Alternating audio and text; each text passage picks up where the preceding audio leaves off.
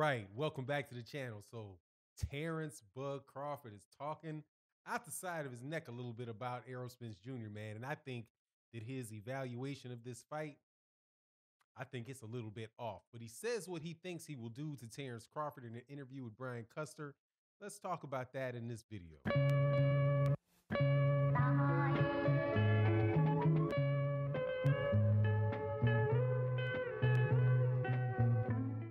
All right, welcome back, welcome back. All right, so Terence Crawford and Errol Spence Jr. is definitely the fight that most people want to see at welterweight, and hopefully it is going to happen soon. Hopefully it will happen. More than likely, it's not going to happen until at least 2021, because of what's going on in boxing with the virus and it slowly coming back. Matches are starting to come back. Man, I woke up this morning and Anthony Greer got beat, so got to go back and look at that fight. But hey, man, that's what happens when boxing comes back. Some guys you like lose, some guys you like win.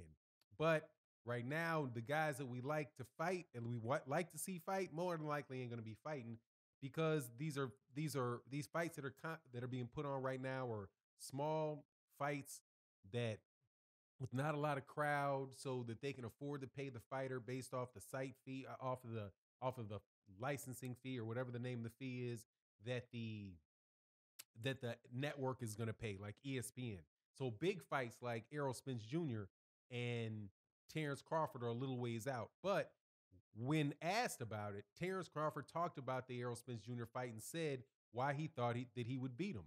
And essentially, what he says was that he doesn't think that Errol Spence Jr. is going to be able to keep up with him. That he's going to change, like he over the fight, he's going to change his style, he's going to change his pace.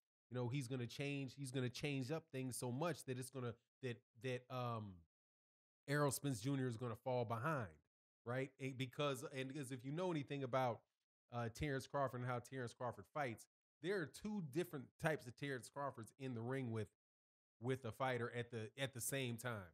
There's the aggressive Terence Crawford who comes forward in the orthodox stance and is looking to get you out of there. Then there is the southpaw defensive fighter Terence Crawford who's on the back foot or uh, uh, looking for opportunities to feel you out and pot shot you, right? And it's not, and then there's the switch that happens between the two where a fighter has to, adjust the plan that they're taking into the ring because again, you have Terence Crawford who's fighting in both an orthodox and has pretty much a set style for his orthodox to come forward in an orthodox stance, and then the defensive side of it, which is a southpaw stance, and then the transition from southpaw orthodox to southpaw you got to adjust to, and you also have to adjust to the switch between southpaw and orthodox. So he figures that if by doing that he's going to throw Errol Spence Jr. off, and then Errol Spence Jr. is going to be is going to be out of sorts, and he figures that the fight is going to be a chess match in that regard. Now, here's my thing. If you look at how Errol Spence Jr. fights, I don't think that's going to do it. But most importantly, let me tell you with that is something where I think the problem is with the logic for that with that. I do believe that will work, and it has worked on Terence Crawford throughout his career. But this is a huge step up. This is a huge step up fight. And Errol Spence Jr. is going to bring things to the table to see, that, and we'll see whether or not Terence Crawford can adjust to those. But pressure, consistent pressure, and being able to get on the inside with somebody, dog, that switching from southpaw and orthodox when somebody's right on top of your chest, hey man, that may work, that may not work. Because the closer they are, the more likely you are to get caught in that switch. So I don't think that that's going to be, and I don't think that that's something that the higher level fighter that you get to, they've seen it all, and they have the ability to press you and figure out whether you can deal with what they have to deal with, right? I mean, what they're trying to give to you. So I don't know, man. I think I think that the approach that Terence Crawford is referring to, dude, works very well when you're talking about guys that you can outskill both ways, right? So Terence Crawford can completely beat somebody southpaw. Like there's no need for him. He could fight an entire fight in the southpaw fight and beat most of these guys. He could fight, and he used to do this. Now go back and look at the tape, right? Go back and look at the tape of his early fights, the ones that are like in the parks, right, against much lower level guys. The guys before before he fought Bradis, I think it was Bradis Prescott.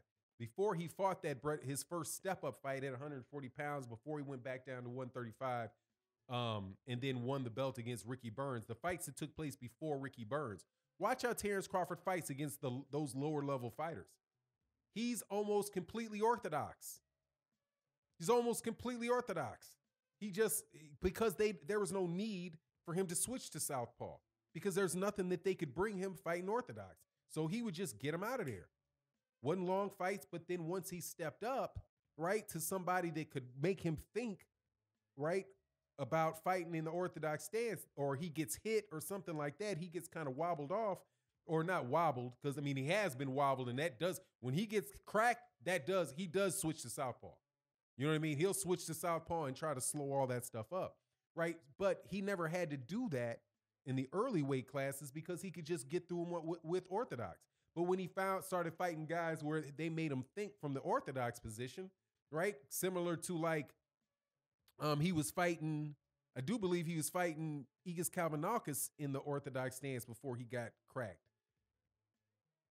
Check the record on that though, because I think it was definitely a situation where with Igis Kalbanakis where it was a cat and mouse type of situation, and and Terence Crawford was losing that.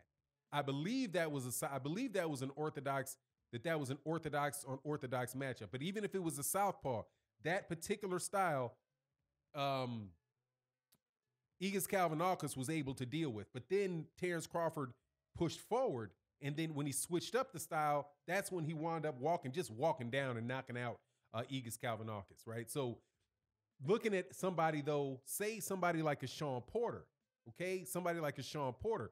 Sean Porter, you may not be able to outdo him in the orthodox stance. You could be going tit for tat with him in the orthodox stance, but then you switch to southpaw and you still might be going tit for tat with him on an orthodox stance with a guy that has that much experience, that is that level of a fighter, man. One of the best switch hitters ever is obviously Marvin Hagler, and Marvin Hagler definitely towards the later portion of his career, like with John the Beast Mugabe and Ray Leonard, got in there against somebody where they could deal with both the orthodox and the southpaw stance. What I think when you're looking at Errol Spence Jr., I think that his style, the fact that he pressures so much. First, he is in the southpaw stance. So the orthodox stance for Terence Crawford is not going to be something that's difficult for him to deal with because he's been dealing with orthodox fighters his entire career. But then when it's a southpaw on southpaw matchup, right? Now that defensive shift for Terence Crawford is not a defensive shift anymore from the southpaw position, because now it's southpaw on southpaw. And southpaw on southpaw would probably advantage on a southpaw matchup will go to the natural southpaw, because he's the guy with the that has the naturally stronger from that position. So, I guess the way to look at it, overall is that, yeah, Terence, that type of stuff would work against lower level fighters. And that's why people want to see Terence Crawford fight against higher level fighters, right? Will that work against Danny Garcia?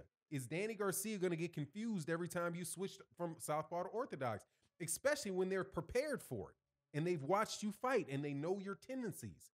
When they can watch your tendencies and they play chess right with you and understand, okay, but these guys are actually bigger, stronger, and significantly more skilled. So I don't know. I think that wind up with Terence Crawford, that might work. Like that might work for, again, I can't say it any other way. That might work for Victor Postol. That could work for Jeff Horn. That could work for Amir Khan is just washed, but Amir Khan and guys like that, that they could fall for that okie doke. But Man, I doubt very much if he get into the ring with a guy that's like the caliber of a Sugar Ray Leonard, that he's going to be confused about you switching from orthodox to southpaw. And when you're talking about guys that are really focusing on how you work and training towards you for years, they're not going to know exactly what your tendencies are.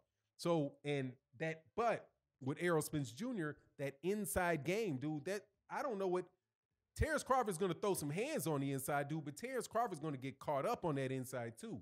But anyway, it's going to be a good fight. I can't wait, and I certainly hope it happens. That's my take on the matter. You let me know what you think in the comment section. With that, I'm out. Peace.